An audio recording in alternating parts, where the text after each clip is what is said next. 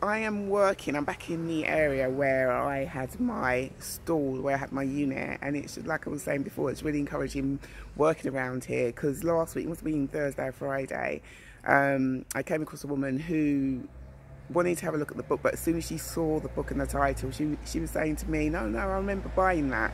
I think she actually bought it when she was in the market, and she was saying, no, I have it upstairs, and she was saying she enjoyed the book. And then I went on to explain to her that before lockdown I was doing coffee mornings, and she was really interested in coming along to my coffee mornings when I started them back up again. And she had some information that she wanted to email me. So I said to her, when she emails me the information, I'll hold on to her email, because when I do start the coffee mornings back up again, I will notify her and let her know.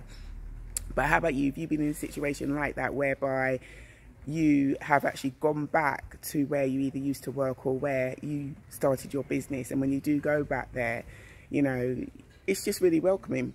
You know, people are really, you know, happy to see you, and it's all positive, and you can really see your progression. Don't forget to comment on my page, welcome Rosalind, so like and even share.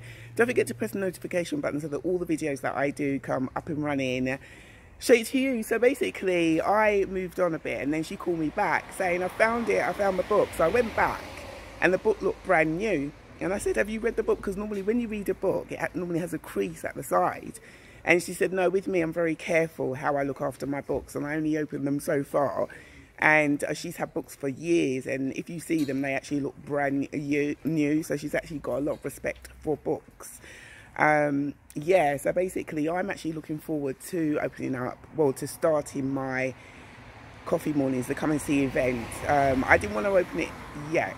I still don't feel that I would like to open them yet, mainly because it was just, I just wanted to see consistency. I didn't want to see businesses opening up and then having to close and then having to open up. So I wanted to see consistency first.